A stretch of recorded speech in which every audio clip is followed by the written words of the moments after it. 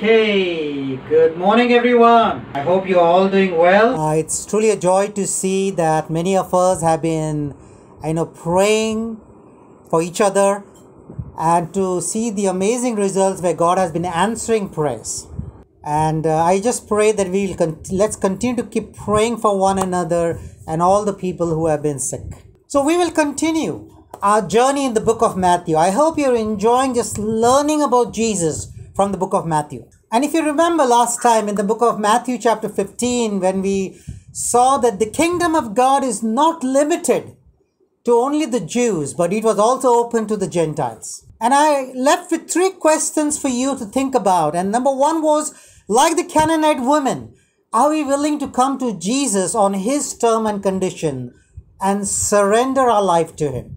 And also, like the Canaanite woman, are we willing to be content? Are we satisfied with just the crumbs that fall from the Lord's table? And also the third thing is, like the disciples, are we very quick to forget all that God has done for us in our lives? Let's study out further. Let's go to Matthew chapter 16 verse 1 onward.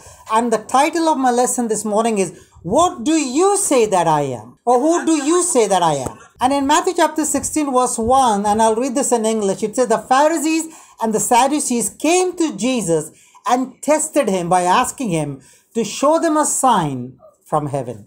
Now who are these Pharisees and the Sadducees? Now you got to understand that the Pharisees and the Sadducees did not get along well. They did not like each other because they have separate belief systems. The Pharisees, they believed in angels and demons and heaven and hell and life after death. The Sadducees did not believe in any of these things. Basically, they believed like if you die, once you die, it's end. There is no life after death. Very much like many of the atheists, what they believe today. Now, both this group were affected by Jesus' teachings, because Jesus was teaching about eternal life, which was against the Sadducees, and he was claiming to be the Messiah, which went against the Pharisees. Now, because they both had common enemy, they became friends. And so they came together to meet Jesus and ask Jesus for the sign from heaven to support his claims. Now, this is not the first time Jesus has asked this question. In fact, in Matthew chapter 12, verse 38 to 39, we see the Pharisees already asking these questions to Jesus. And the answer that he gave to the Pharisees and the teachers is similar to the answer that he gives to the Pharisees and Sadducees at this point of time. And in both the times, he's calling these people, the Pharisees, the teachers of the law, the Sadducees, is calling them a wicked and adulterous generation in both the cases. And in both the cases, he's telling that the only sign that he's going to give is the sign of the prophet Jonah. Now, the interesting thing is what Jesus is telling them, when you look at the sky, you can predict the weather. Whether it's going to rain, it's going to be, sunny. It's very easy for you to predict. And yet, they see all the miraculous signs that Jesus has been doing.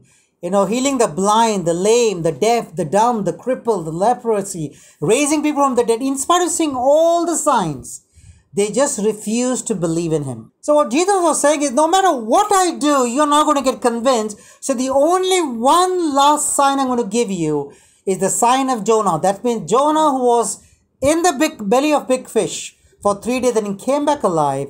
He was talking about his own death, that he is going to die on the cross and going to be raised again after 3 days. And if you notice over here that Jesus is again referring back to the Old Testament. And the Jews knew about Jonah and he knew about the fish and everything because it was written in their Torah. And many people I know believe that the story of Jonah in the Bible is not true. It is just a myth.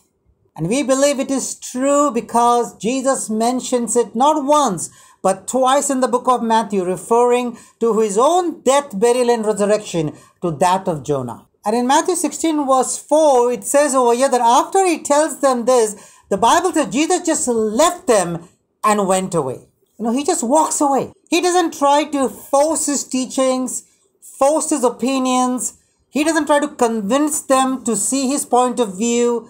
All that he does is he tells them the truth and then leaves them. He just leaves them to figure things on their own. Now that is a sign of a man who doesn't have to prove to anyone anything. And that is something that Jesus does not only to his opponents, people who oppose him, but even to you and me. He's not going to force himself, force his teaching, force us to believe in him and follow him. He is going to just say what he has to say, and it is up to you and me to hold on to his teachings and to obey him. And many times I try to convince the other person and try to force them to accept my point of view. And in doing that, many times I become so ungodly and hurt my relationship with the person. And we have an incredible example in Jesus where we need to speak the truth in love and then just walk away if people are not willing to listen or accept your point of view. And by doing that, you do not damage your relationship with the other person, and it gives the opportunity for the other person also to come back to you in case he changes his mind. Now let's see, what did Jesus do after he walked away from the Pharisees and the Sadducees in Matthew chapter 16, verse 5 to 7. So as they go to across the lake, now the disciples, they forgot to take bread with them. They forgot to carry food. And Jesus is making a statement. Now he is making a statement connecting to just now what happened. He's making a statement about the Pharisees and the Sadducees and telling them to be careful about the yeast. Now yeast is basically something you use for baking, for making bread, where you put in the dough, you allow it to wait, and you allow the dough to become fluffy and bake. The disciples were not able to connect over here. They thought that Jesus is telling them, because they did not bring bread with them, he's telling them about to be careful about the Pharisees and the Sadducees, as if the Pharisees and Sadducees were selling bread or yeast at that point of time. Let's read further. How did Jesus explain this? Verse 8 to 12. So we see over here that while Jesus was talking about his interaction with the Pharisees and Sadducees, the disciples were thinking about food. And Jesus rebukes the disciples of their slow understanding. And then he was also reminding about the miracle that he just did, feeding the 5,000 plus and the 4,000 plus with so many leftover food. So what was the warning that Jesus was giving the disciples? And in verse 12 it says, Then they understood that he was not telling them to guard against the yeast used in the bread, but against the teaching of the Pharisees and the Sadducees. So basically what Jesus was warning them was about the false teachings of the Pharisees and the Sadducees. Now yeast is required in a very small quantity, but something that seems so insignificant can have a big impact. And same today, many times the false teaching might look very small, very insignificant, but it can lead us away from the truth. And today we don't have to worry about the Pharisees and the Sadducees, but we have something more dangerous to worry about. It's the world that is trying to influence us little by little. And how do they influence us? Is through the social media today. That's become such a powerful tool for the world to influence us through the Facebook and Instagram and Twitter and all of these things, and YouTube is so easily can influence us. And there is all kinds of belief system that is floating out on the social media, and we are called to be tolerant to all these things. And if we are not tolerant to their belief system, then we are called intolerant or prejudiced or narrow-minded or outdated. We cannot fall to the lies of Satan. And not only we see the social media, but in the social media, we also see many preachers, even Christian preachers and famous preachers who can mislead us away from the truth. Now, there is a false teaching that is going around on the internet. It's all about all you got to do is just believe in Jesus and you will be saved. Just say the sinner's prayer and then you are saved. Just accept Jesus as your personal savior and you are saved. You don't have to do anything else. You don't need to even repent of your sins. You don't have to get baptized for the forgiveness of your sins. Because people, they say that doing that means you're doing something works. And the complete work of Jesus was done on the cross. We don't have to do anything to get this salvation. If that is true, then why even believe in Jesus? Isn't that a work? Isn't that something you're still called to do? Why even say the sinner's prayer? Isn't that works? Aren't you still doing something? Why even accept Jesus as your personal savior? Are you still doing something? See, God's love is unconditional, brothers and sisters, but his salvation is conditional. and it is available to all those who believe in him and obey him and obey his teachings. Look in John chapter 8, 31 and 32, the very words of Jesus. And in verse 31 and 32, Jesus is talking to the Jews who believed in him. And he says, if you hold to my teachings, you are really my disciples. Then you will know the truth, and the truth will set you free. So if belief in Jesus was enough to be saved, how do we reconcile the words of Jesus in John 8, 31 and 32? Because everyone goes around preaching, all you have to do is believe in Jesus and you will be saved. While here, Jesus' words are, if you believe in me, that is not enough. There is a contradiction over here. Are we to listen to Jesus, or we listen to all these false teachings of the world? Now, there are three things that we see in verse 31 that is very clear. The first thing that Jesus is hold. Hold basically means obey, put into practice.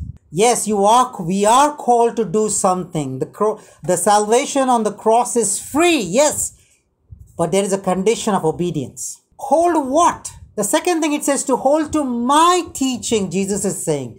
Not the opinions of the world. They do not matter, no matter how popular they are. And when you obey the teachings of Jesus, Jesus said, then you are really my disciple.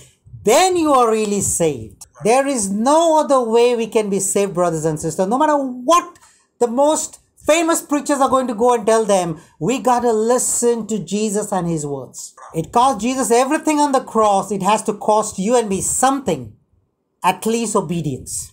And that is what Jesus was warning the disciples about. The religious leaders of his time were trying to bring in all this false teaching, which we see even today in our lives. Whatever you're listening and whatever you're learning, no matter who that person is, always go back to the Bible and check it and confirm it and then obey it. That is what the Bereans did in Acts chapter 17 verse 11. When Paul came to them and preached to them. In 17:11, I'll read in English, it says, now the Berean Jews were of more noble character than those in Thessalonica, for they received the message with great eagerness and examined the scriptures every day to see if what Paul said was true. They did not follow Paul blindly, neither should you and me. Let's go back to Matthew 16 verse 13. Now Jesus is getting together his disciples, and in verse 13 when he comes, he asks the disciples,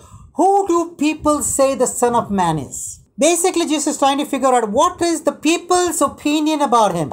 Of course, in verse 14, they replied, some say John the Baptist, the others say Elijah, and still others Jeremiah or one of the prophets. The people thought that Jesus was a prophet in the line of Elijah, Jeremiah, John the Baptist, and other prophets. So they did held him in high regards.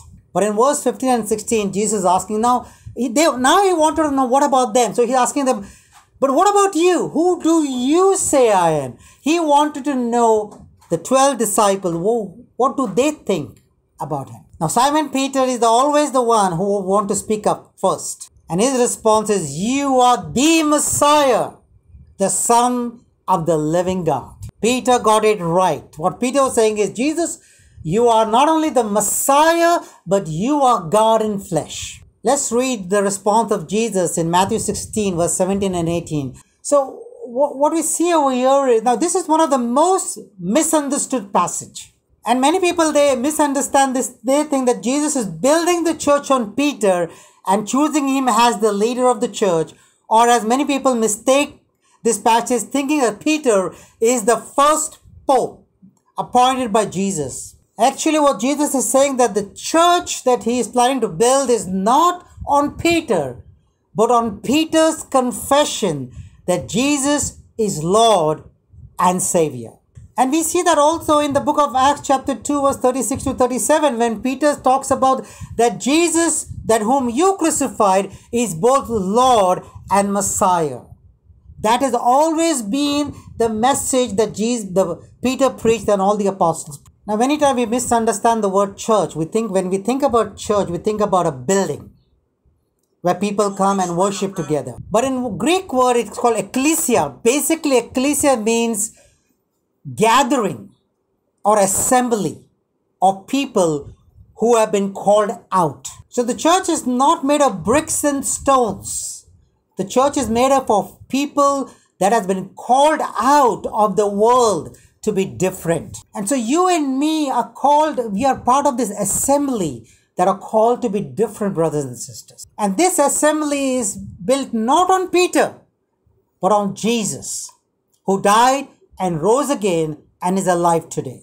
And something that Jesus says about this assembly, the church, that he called her, he says, and the gates of Hades will not overcome it. Now the Greek word Hades basically means place of dead, which is not the correct translation in English. Basically, once we die, we go to the place of dead till we wait for the day of resurrection. What Jesus is saying over here is that the power of hell, the power of Satan, the power of devil will not prevail against his people who has been purchased with his precious blood. And so we cannot allow Satan to win in our lives. And how does he do that? He can discourage us. And right now, that is one of the biggest tools that he's using with all kinds of bad news and sad news and difficult things. It is affecting many of us and getting us discouraged.